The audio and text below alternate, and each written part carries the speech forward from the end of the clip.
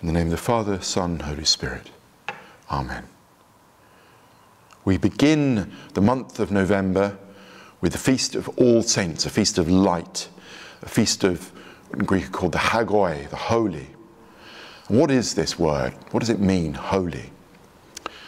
St. Thomas Aquinas, who was called the Angelic Doctor because of the sublimity of his thought and the purity of his life, considered this question, and he wrote this: since good that is loved has the nature of an end, and since the motion of the will is designated good or evil in terms of the end it pursues, the love whereby the supreme good that is God is loved must possess the super-eminent goodness that goes by the name of holiness. This is worth trying to understand, I think. One sentence. So let's take it bit by bit. First he says, good that is loved has the nature of an end. The end is the goal we seek. When I'm hungry and I go and get some lunch, the end I have in view is eating lunch so as not to be hungry. The good in question is not being hungry. And to say that I love this good is simply to say I've chosen to pursue it. To put it another way, the good is something we know, such as eating prevents starvation. And when I'm hungry, I should eat something. To love a good is to choose it over other goods.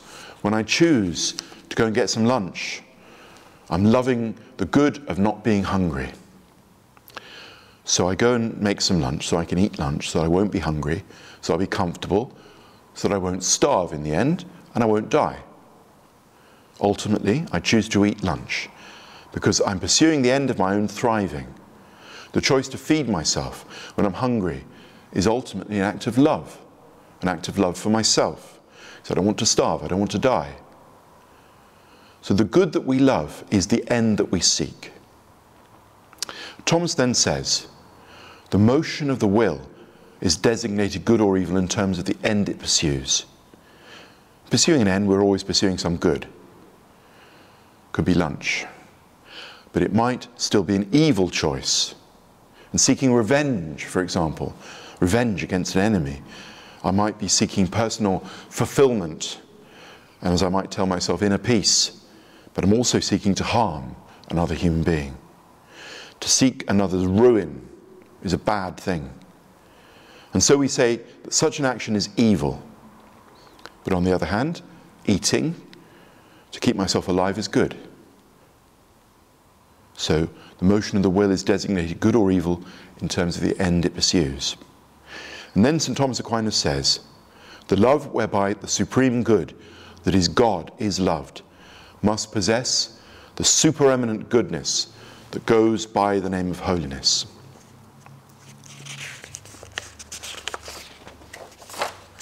To love God is to seek Him as an end.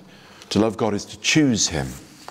And since to choose a good end is a good act, and since God, as St. Thomas Aquinas has already shown, is supremely and perfectly good, loving Him is a supremely good act. And this supremely good act is what Thomas calls holiness.